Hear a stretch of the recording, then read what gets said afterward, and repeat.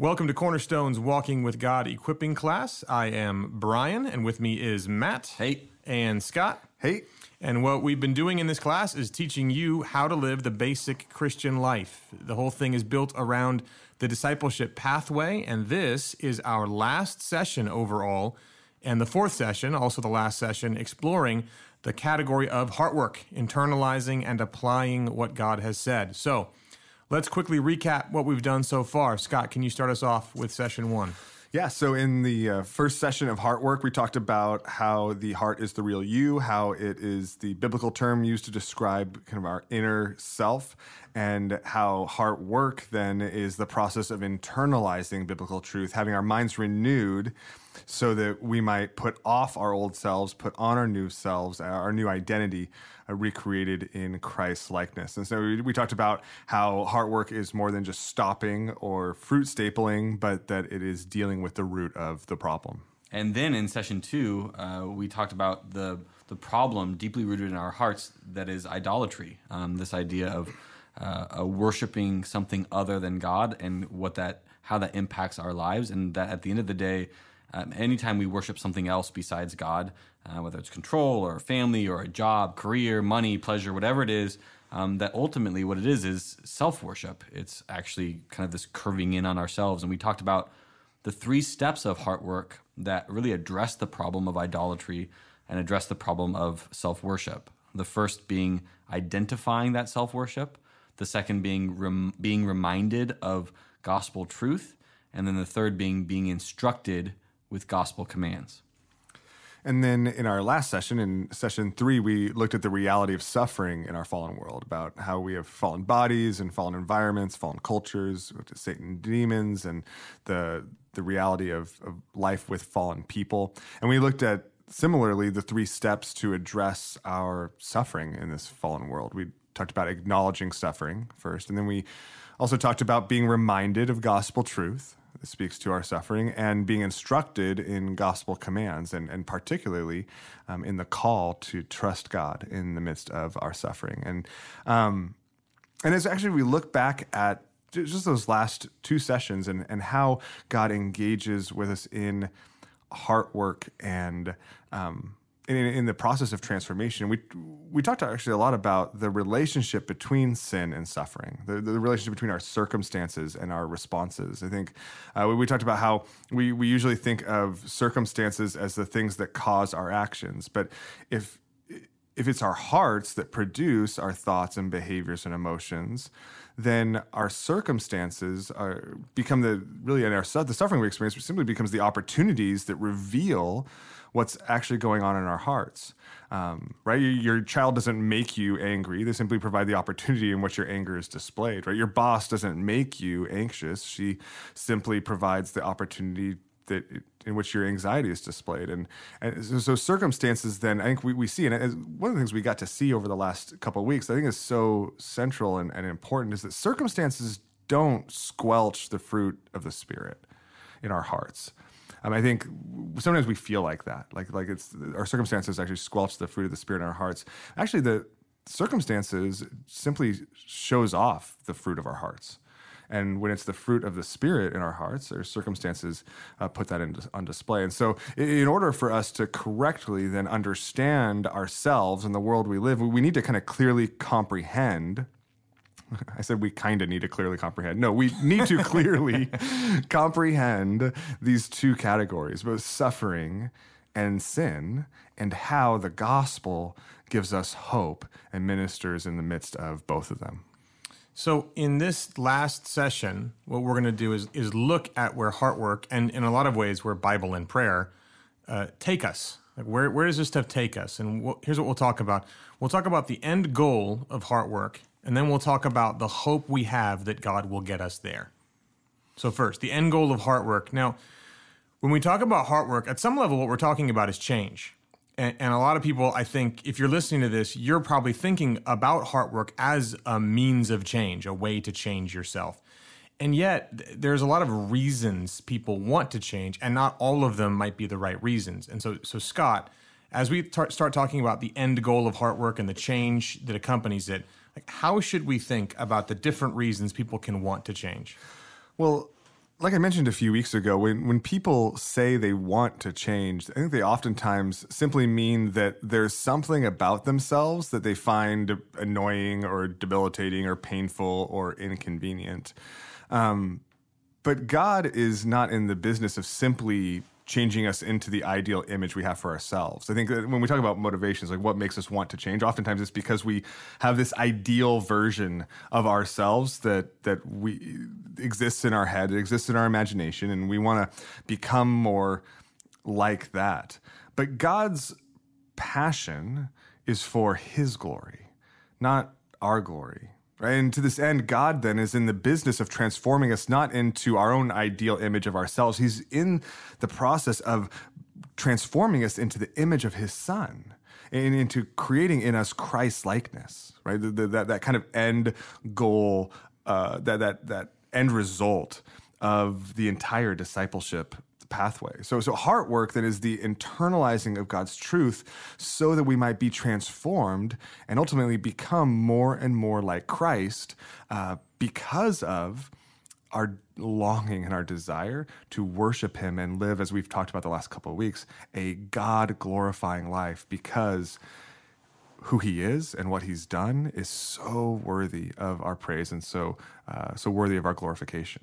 So what we're talking about then is going to be bigger than us changing a few things, sort of softening some sharp edges, tweaking some different things about our personality. We're talking about like God's will for our life in a really holistic way. Yeah, absolutely. What we're talking about is really the whole actual goal of the entire discipleship pathway as it exists, as God has kind of designed what his will for our life is. And we've looked at this process of killing sin, and we've looked at this context of suffering in our world. But as we kind of wrap up the section, it's imperative for us to provide clarity as to the result, as the goal of the discipleship pathway.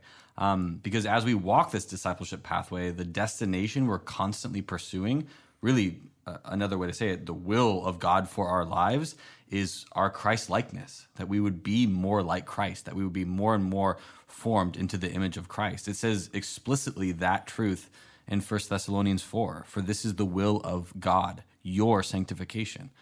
This idea of being like Christ, of being holy, of having this righteousness being worked out in our lives is really God's will for our lives. Or thinking about Ephesians 2, just a powerful passage describing the truth of the gospel, that we've been saved by grace through faith. And this is not your own doing. It is the gift of God, not a result of work so that no one may boast. This powerful gospel declaration that it's not a result of works. It's all of the work of Christ in our lives. But then he goes on to say, really the goal of this, for we are his workmanship, created in Christ Jesus for good works, which God prepared beforehand that we should walk in them. There's this sense of being formed into this Christ-like image, made into the image of Christ. And I think about Romans 8, and we've talked about this passage before in a variety of contexts, but God works all things together for good for those who are called according to his purpose. For those whom he foreknew, he also predestined to what? Predestined to be conformed to the image of his Son. And that's really the goal of this discipleship pathway, and really the goal of heart work is this Christ-likeness, being formed into the image of Christ. So then it's not just personality tweaks, and it's not even really our desires for ourselves. At some level, this is a response to what God wants for our life, which is a wholesale change into the image of Christ. But then the question is sort of, so what difference does it make? Like if I'm trying to change and I want to make some tweaks, or, well, now I think I want to be more like Jesus, like what practically does having a goal of Christ-likeness do as I go about the process of heart work and just life in general?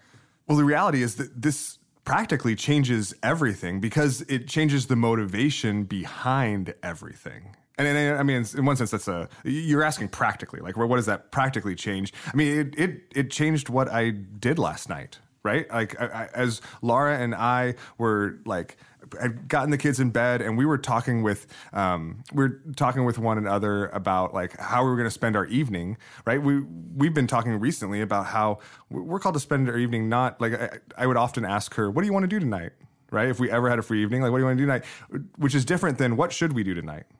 right? Like what are our ways that we can spend our time either glorifying ourselves or glorifying God, right? Whether that's like what you watch, what time what time you spend, whatever you're doing. Like this changes the way I talk to my kids, right? Because I want to love them the way that He loved me. It changes the pressure or anxiety that we feel trying to get everything done, because I can remember that He is sovereign, He's in control, He's good and working in me. And it also changes it changes where we live. It changes huge things too, right? It changes the process, even the decision-making process of the jobs we take and the career paths we're on.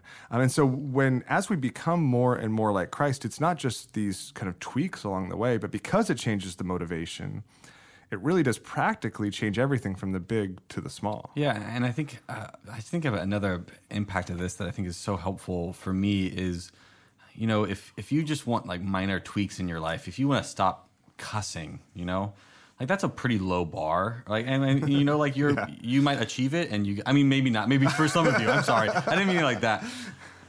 Okay, that wasn't meant to be judgment, but I mean in terms of in contrast to Christ likeness, there's always room for growth as a Christian. You never arrive, on this earth. You're never there. You never arrive.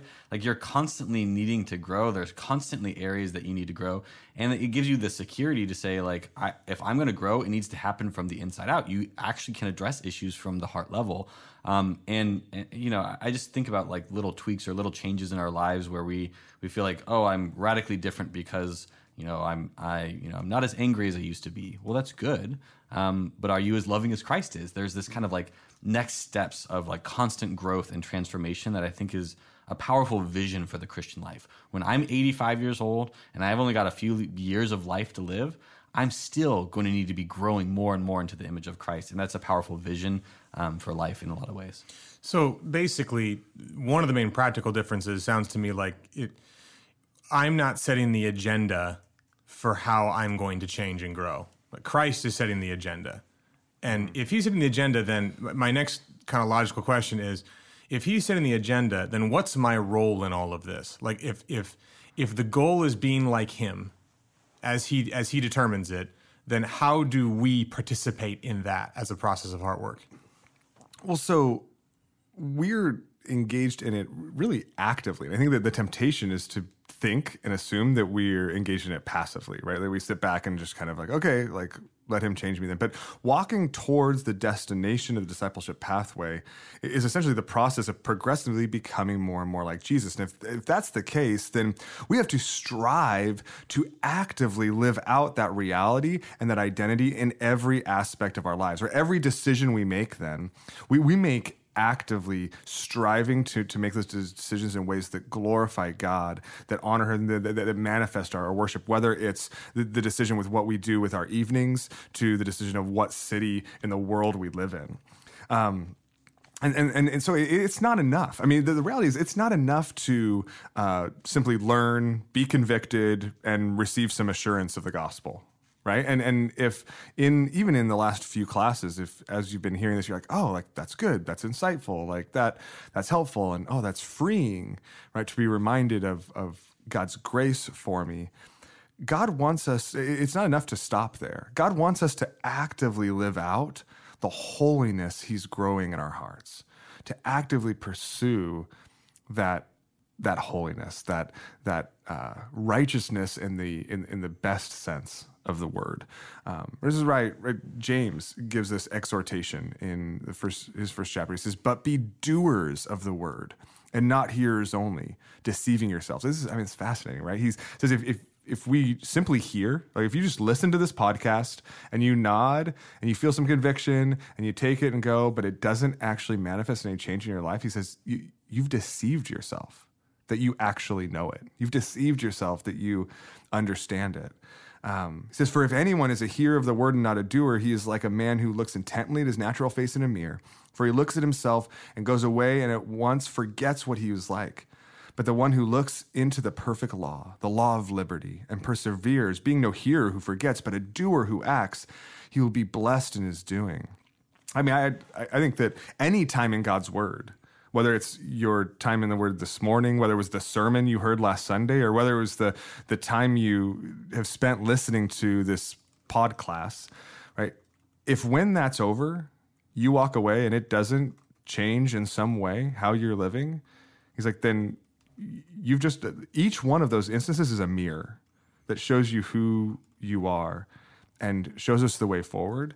And God says, we shouldn't be like people who just walk away and forget every time we turn away from the mirror, but those who carry with us that image and seek to live out the reality of who we are. And so when we fail then to live out the Christ-like lives God is calling us to, really, it's because we've forgotten who we are.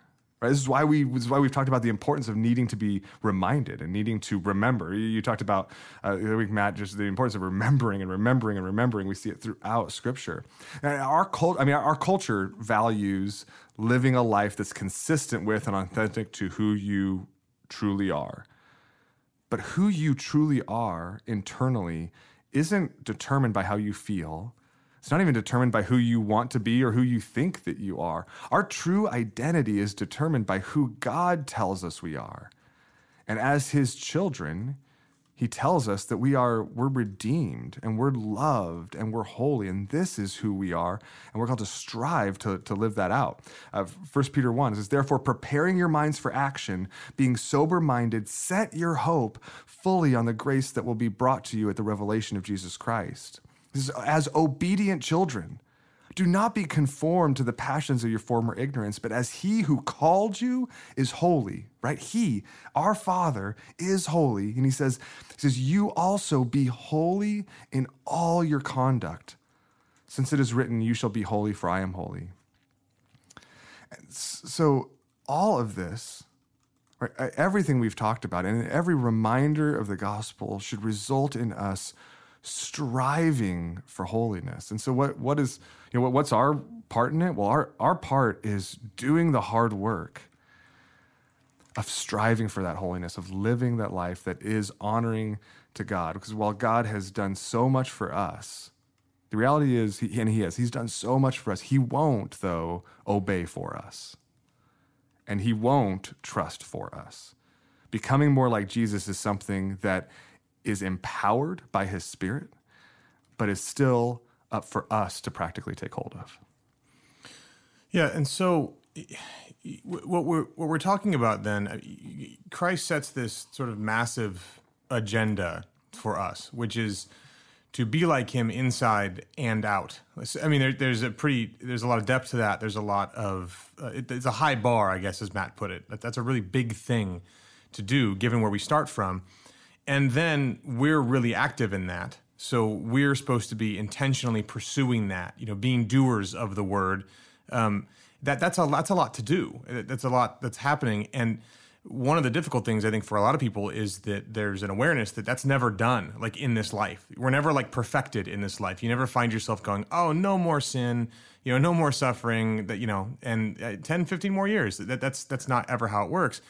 And that can be really discouraging, I think, for people. And that's where, to me, and where I would want to take the rest of this session is there's actually a lot of hope. I think it's really not meant to be discouraging. It's meant to be really hopeful, and we don't look at it the right way, because what we forget is that we're not alone in all of this, that God himself is a part of this with us. Like the same Jesus who has called us to that high calling of growing in his image is with us along the way and has given us everything we need to continue down that road, to actually be active and not settle for something less than his will for our life, which is being like Jesus.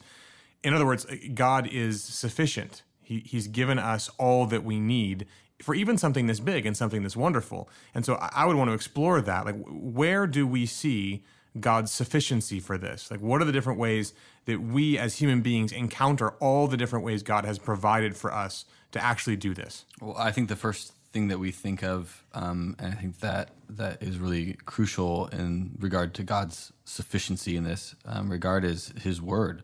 His word is sufficient to help us really walk this path that he's called us to. I think your phrasing, Brian, was really helpful, just thinking about that he's given us everything we need to do what he's called us to do, to live this way. And one of the ways he does that is through his word. In 2 Peter, it says, his divine power has granted to us all things that pertain to life and godliness. And this is something Scott has said at different points. But life and godliness are pretty big categories. They pretty much cover everything. So God has given us everything we need, especially for the life, the Christ-like life of godliness that we've been called to, through the knowledge of him who has called us to his own glory and excellence. This is 2 Peter continuing, by which he has granted to us his precious and very great promises, so that through them you may become partakers of the divine nature, having escaped from the corruption that is in the world because of sinful desire. Just such a powerful picture of the fact that God provides everything we need. And this passage really specifically describes it as granting us his precious and very great promises. And where are those promises held? Where are they contained? In his word that he's revealed to us. All of the truth of God's word is the place in which everything we need according to life and godliness, everything that we need to follow and be faithful in the midst of this. There's so much hope in this because God has provided everything we need, the sufficiency for being Christ-like in his word, and it's contained in there. That's the first area. Well, that's going to play itself out in what you're doing in the everyday too. I mean, as you open your Bible, there's a sense in which the things you're reading are caught up in that. Like it's not just sort of taking in some things God has said. Like this is a part of him helping you grow into the image of Jesus. And that's a question we should probably all take into our kind of daily devotional reading is, why am I reading this today? And how is this meant to help me become more like Jesus Christ? It's just, I think, a great practical Bible study question. One of the things, so talking about the sufficiency of God to grow us in the image of Christ, one of the things that I think can be easily overlooked is the sufficiency of the Holy Spirit in all of this. And a lot of times, because that can be a confusing topic for people, their brains can go all sorts of different places when you bring up the idea of the Holy Spirit. But really, the core idea of what the Holy Spirit does for us in Scripture is help us become like Jesus. I mean, you have verses all over the Bible that talk about this. In the book of John 16, you have the idea of the Holy Spirit convicting of like sin and judgment and righteousness. The idea, like, why in the world would God do that? Like at some level, the Holy Spirit then is sent by Jesus Christ and the Father to allow us to be convicted that we might grow, into the image of Christ. Like in other words, there's a present help for you. Like as you do this, you're not left alone in it. John 14, this idea of the helper, the Holy Spirit, whom the Father will send in my name. This is Jesus talking. He will teach you all things and bring to your remembrance all that I've said to you. So there's kind of a present ministry of the Spirit in even calling things to mind. And a lot of this is directed at the apostles in terms of the writing of Scripture, but that doesn't mean the Holy Spirit stopped doing stuff once Scripture was written. Now he's active in our life, and we talked about that in the Bible section, about the illumination of the Holy Spirit, where he takes Scripture and can sort of call it to memory, but also he can kind of catch it to light in your heart. And so these things that you're reading about being like Jesus Christ, things that we want, things like genuine humility, like sincere self-sacrifice for others, a sense of security in our identity before God and our future eternity, like all these things that we want to be true of us at a really deep level, God himself in the Holy Spirit is actually like catching those to light in your heart throughout your life.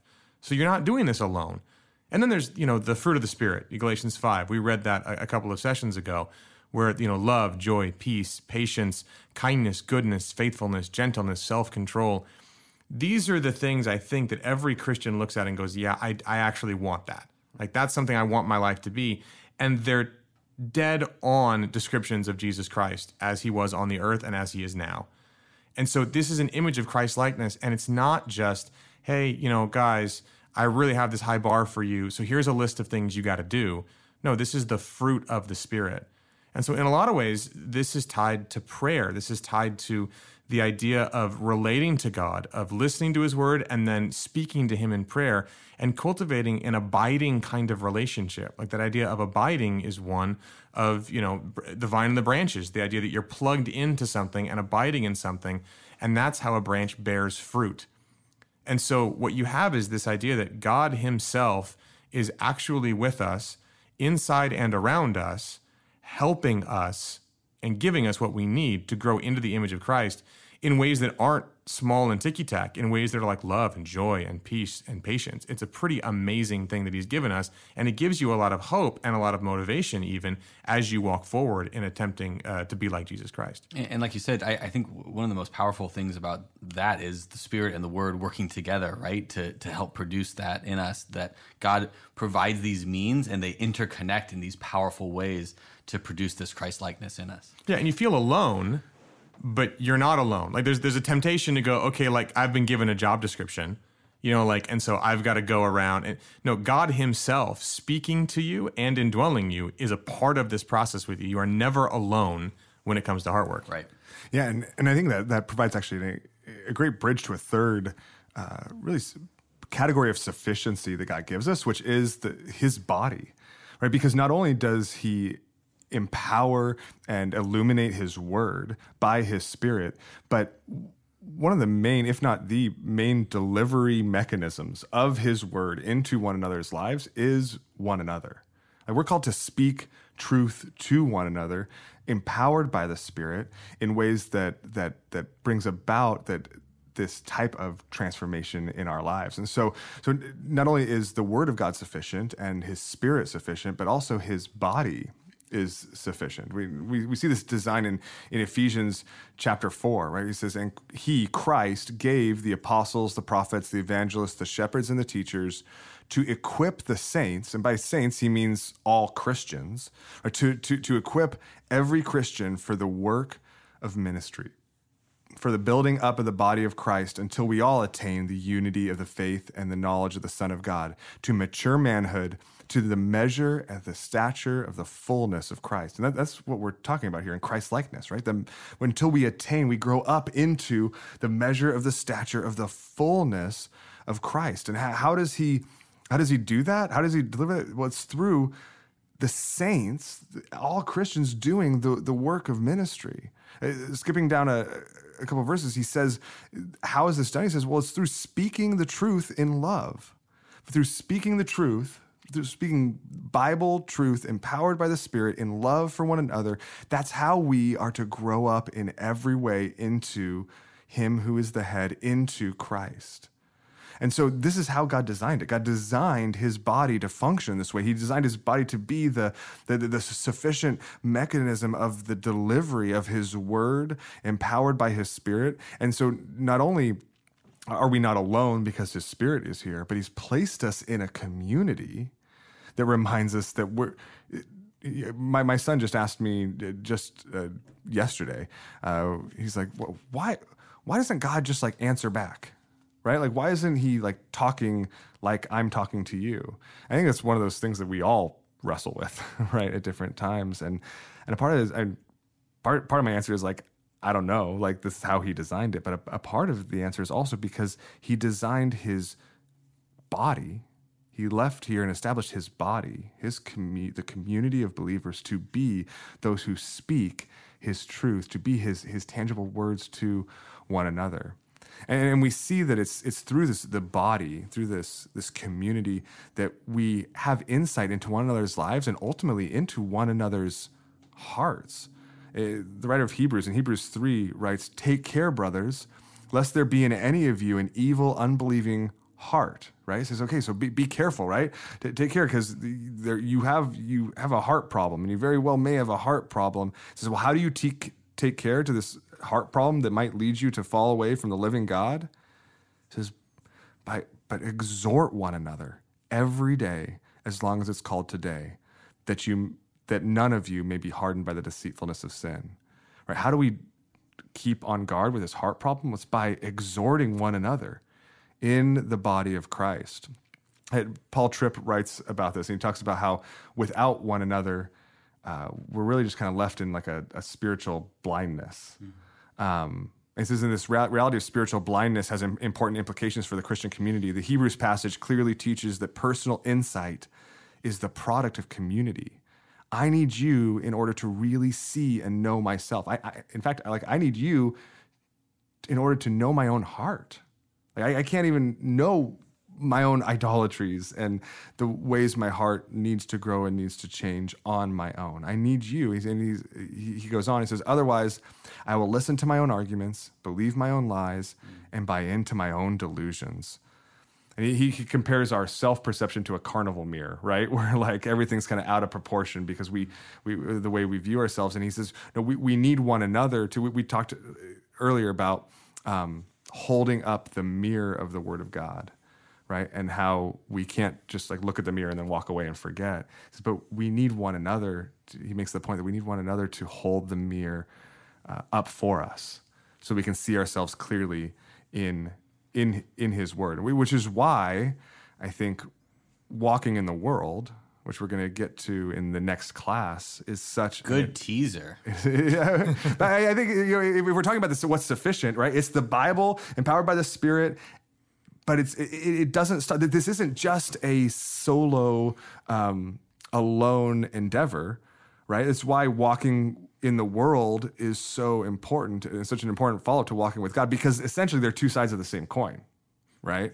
And as we're wrapping up our discussion on one side of the coin today, there's obviously more to explore to experience the fullness of God's sufficiency that He's given us for our lives. Yeah, I mean, you clearly need other people. I mean, it's not even a carnival mirror. At some point, like even a regular mirror, like it's one of the weird things I think about being a human is that you actually are the worst person at seeing yourself. Like even just on a physical level, like the only thing I have of what I look like is a 2-dimensional reflection in a mirror. Everyone else on earth sees me better than I can see myself.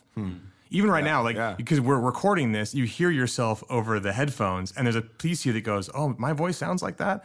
Because you hear yourself worse than everyone else hears you. You hear yourself like through all the bones in your head and stuff. Like literally everyone else on earth sees me and hears me more accurately than I see and hear myself, even with a regular mirror. Yeah. And so the idea of even saying, yeah, you've got all this great stuff going for you, but it's really just you. Like once you actually deal with how bad you are at knowing yourself, it's just deflating to think that you're on your own. And to know that God doesn't just provide His own feedback, but actually surrounds you with multiple people who see you better than you see yourself and actually care enough about you to hold up God's word to you, that's just so encouraging. And it does make you want to go, okay, this makes sense as to why we're going to go and talk about walking in the world in the next class, because it's not finished until we get to those things. Yeah, exactly.